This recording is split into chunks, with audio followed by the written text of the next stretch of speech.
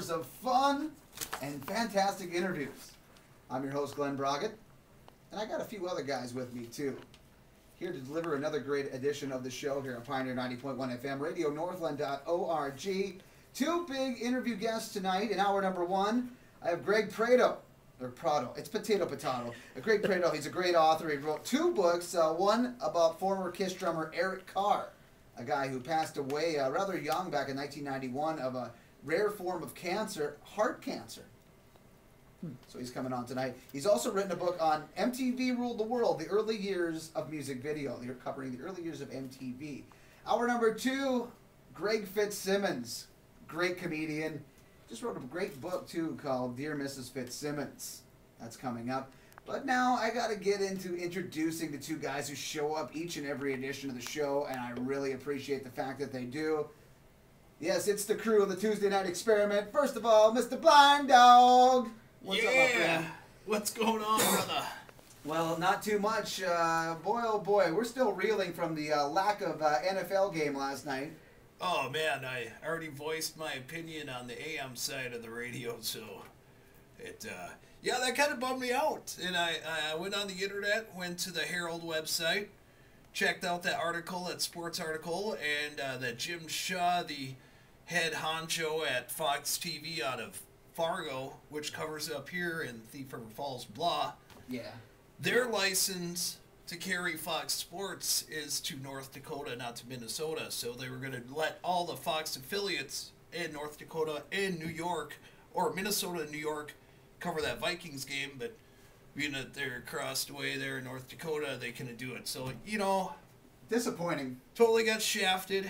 Even went on the internet to try to watch the stream from KMSP or whatever. Just not rocking? Not rocking. They cut it off, man. They just put their little screensaver logo on there. It said Fox 9. They do that sometimes. To block it out. They could have just showed a rerun of Perfect Strangers or something. Yeah. Don't be ridiculous. So, that was my... So you were on your soapbox, man. Yeah, I was genuinely frustrated, and I feel your pain, man. Yeah. But boy, was it? You know, in the end, was it really worth it? Though they kind of stank the rink up there in Detroit.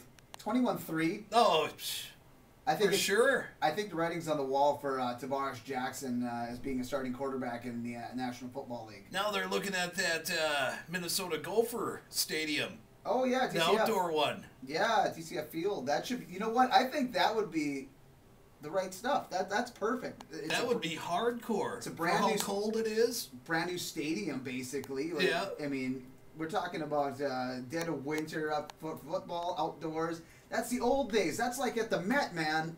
Back when men were men, and people go out to those games and froze. Not the Metrodome. Dress up for the stuff. Not the Metrodome with its quilted roof. I think they'll be playing outdoors on Monday. What is that? Monday against Chicago. Yeah, Leslie Frazier's former team he played for in his glory days of the the Super Bowl shuffle and all that stuff. So what if they have to pump out that antifreeze out of the lines in there? Well, well worth it. Come on, who's going to use the bathrooms anyway? And you know what? I think that actually outdoors has more seating. Yeah? I mean, the Metrodome, what did we get? Maybe 50,000? I think it was about 50,000 in there. Yeah. A little bit more with baseball. But, yeah. Yeah. I think that'd be a good thing. I just can't believe that tarp ripped. Yeah, watching that, I think everybody up in here, these parts have seen the video of that early morning debacle. Why would Fox Sports have their cameras recording and running so early, unless they want to get the crowd filling up the dome and then whatever? Al-Qaeda. Yeah. It's a big conspiracy. I think they did it on purpose so they can just get a new dome right here in Minnesota. What do you think? I think it's high time. That dome's almost 30 years old. Outdated architecture. I think it's time to get open air. That one guy in local TV here on the television station, he was doing that little interview and he said it's the ghetto of domes in the NFL. Well, it's so ancient. You know, and I think retractable roof would be where the big money's at. I mean, play a little open air, and then if it gets too cold or whatnot, close that baby up. Bathrooms are a little weird. I mean, it's like you're going to the trough to take a squirt, you know? Oh, I know exactly what you mean. A big welcome to the Blind Dog, and yeah. we forgot about the third piece here. A guy who later on, when he does his DVD review, I've got many words to say that may not be, let's just say, terrestrial radio friendly. But I'm going to welcome him anyway because he is a true dandy, a one and only, Mr. Sugar Sean. Well. You got your music here. Hold on. Welcome to the show, buddy. Alright. I kind of had a feeling we were going through a theme here, you know. You got frickin' Tiny Tim playing Tiptoe Through the Tulips. I mean, I thought you'd play something cool like Motorhead or something, Ace of Spades or something, but no. Tiny Tim. And yes, for all you people watching on YouTube here, No Lemmy for you, buddy. I am taping part of this sequence. You Anyways. do not get rewarded for missing and not doing something, but we'll get into it in the second hour. you know. We'll talk about that in the second hour. Yeah, I mean, I'm apologizing ahead of time, but yeah, I know. So how's everybody doing? We're talking about the Metrodome thing. First of all, buddy Jack, how are you? I'm doing great. You know, just Worked worked all day. For the holidays, brother? Getting ready for holidays. Worked at Hugo's today. You know, just all. You know. Uh-oh. Pander. Shameless plug. Yeah, there it is again. I'm gonna start keeping track, man. All right, that's all right. one so far. There'll probably be many more tonight. I'm sure. I'm sure. I'm the Panda Bear. Can you hook me up with a roll of those Hugo's paid stickers? But I do want to let everybody know, you know, just for the ones who care anyway, that you know, I brought my little handy dandy camera here, you know, that we'll be filming some of the segments tonight here that we shoot on the air here. You know, he's got tight shots like the guys who work for Scorsese. Well, I know. We can work with it. This flip cam has been pretty great for me for the last 2 years. So it's been very good to trying to do some more on location stuff for my YouTube channel. Is that flip cam seen female nudity? Well. Come on, man. Be honest. Not really, no. We have that Tiny Tim ending there. You can fess up. If you want to believe that's what I've seen, then okay. If you want to believe that's what I've seen, you're going to break into a song. That's right. Then alrighty. I'm done Alrighty then, around. as Ace Ventura would say. You know?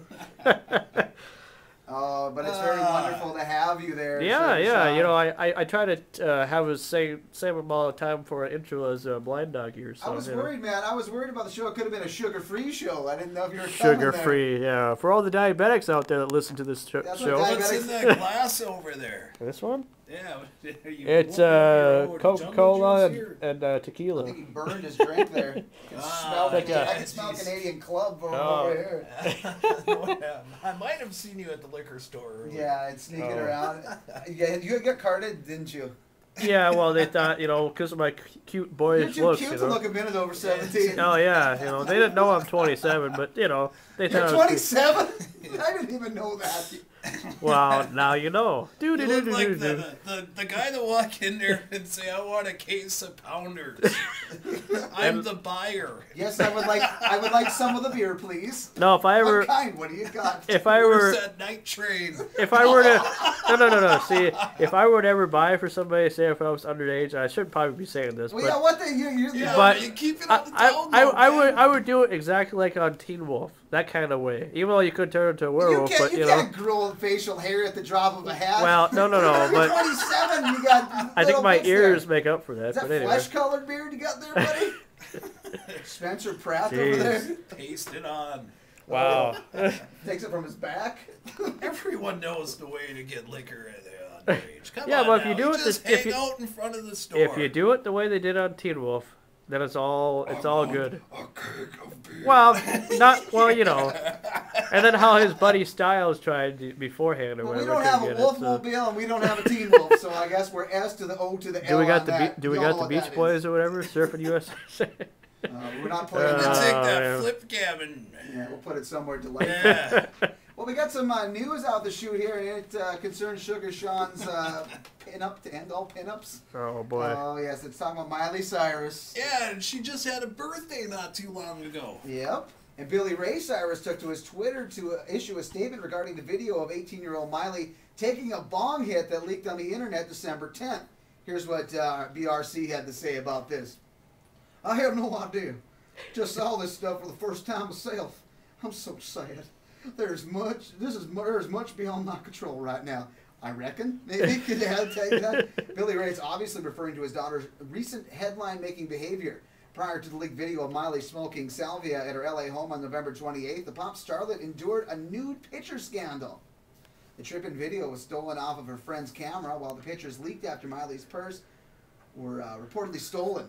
Oh yeah, just conveniently stolen. Huh?